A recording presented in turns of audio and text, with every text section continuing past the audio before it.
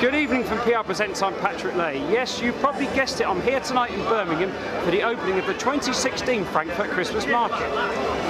For 15 years, this annual festive event has been a familiar countdown to Christmas across the city, with here in Victoria Square and along the entire length of New Street having myriad wooden stalls submerging it, ranging anything from toys, decorations, bars, eateries, you name it, to form part of the UK's biggest outdoor Christmas market.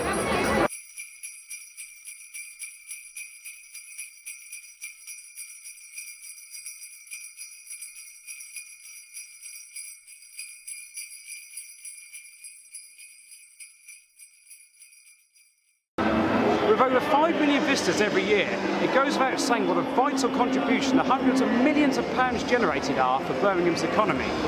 And this year there is a first, and that being the first time that the stalls will be remaining here beyond Christmas, as they'll be staying until the 29th of December, thus boosting visiting numbers even further.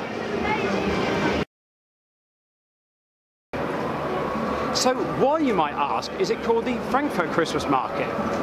Nearly 20 years ago, the concept of what was then a handful of stalls compared to the near 200 we have now was introduced by Frankfurt City Council to enhance the twin city relationship between Birmingham and the German city, and also with the aim of attracting UK residents to go and visit Frankfurt itself.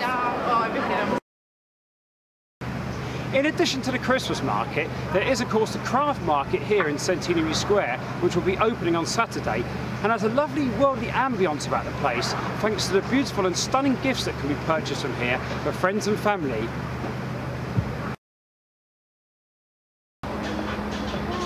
Then, to crown things off superbly, and also in Centenary Square, is the big wheel behind me and the ice rink, which is due to be set up at the weekend, and all of which will run on until the new year.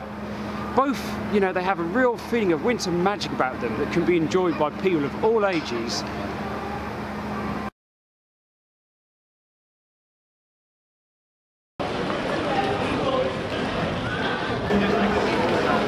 Well, before I say guten Nacht here from Birmingham, no visit here would be complete without one of the traditional bratwursts. And you know, after I finish this, I might go and have one of the traditional glühweins as well. So until next time, it's guten Nacht from PR Presents, and may I wish you all a very frolicky Weihnachten from Birmingham.